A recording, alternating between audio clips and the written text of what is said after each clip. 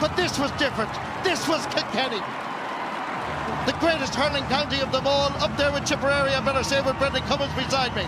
But I have to say for Clare, this is an emotional day, because now for the first time in 11 years they're in the All-Ireland final. They are, and well deserved. They came from so far back. Whatever Brian Lohan said to them at half time, it absolutely worked. Suddenly in the second half they had Peter Duggan and Shane O'Donnell working on the puck outs to make him stick. Really, really good.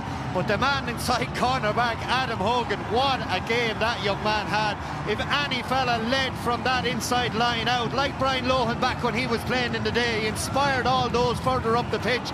But fair play to Clare, they used the ball really well in the second half. Kilkenny really, really struggled, and eventually I suppose if you try often enough you'll get there. And unbelievable for Clare now. Eventually they've showed the potential we've seen the last couple of years. They brought the passion here today in the last 25-30 minutes of this game, and deservedly march on to an All-Ireland final. Willie Clancy week starts this very day. It'll be a bit wild in Miltown, Malbay during the week, because Clare are in the All-Ireland hurling final. Full-time score, Clare 24 points, Kilkenny 2 goals and 16. Emotion. And we say